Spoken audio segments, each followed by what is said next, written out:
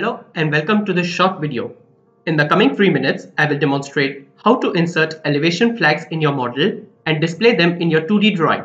My name is Alistair Lobo, Application Specialist for Pro Structures in Bentley Systems. So let's get started. Once you have completed modeling your structure, you need to go to the Drawing Production tab.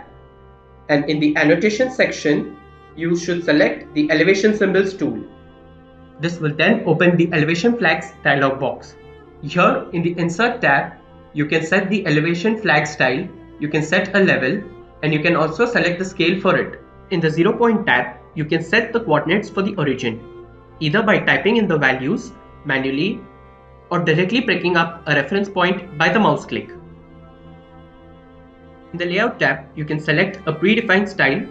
When clicking on Create Geometry button, you can modify the display of the elevation by controlling parameters such as line type to be displayed, color and size of the elevation flags.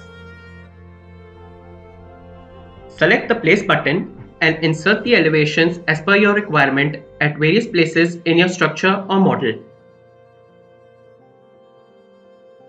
After placing this, you need to add the elevation symbols to the group of the corresponding assembly using the Group tool in the Classification section of the Home tab.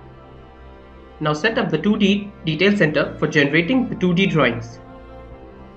Edit and assign a detail style to your group or assembly. And while editing the detail style, make sure you check on the 2D elevation symbols in the 2D display and common section of your detail styles. You can create and insert your 2D drawing in a design model and check the same. You will notice that the elevation flags inserted in your 3D model have now been added to your 2D drawing and are displayed. The end of the video. I hope this helps you to customize your 2D drawings by addition of elevation flags. If you have any questions, please type them in the comment section below or you can contact the Bentley technical support. Once again, thank you for watching and see you in the next videos.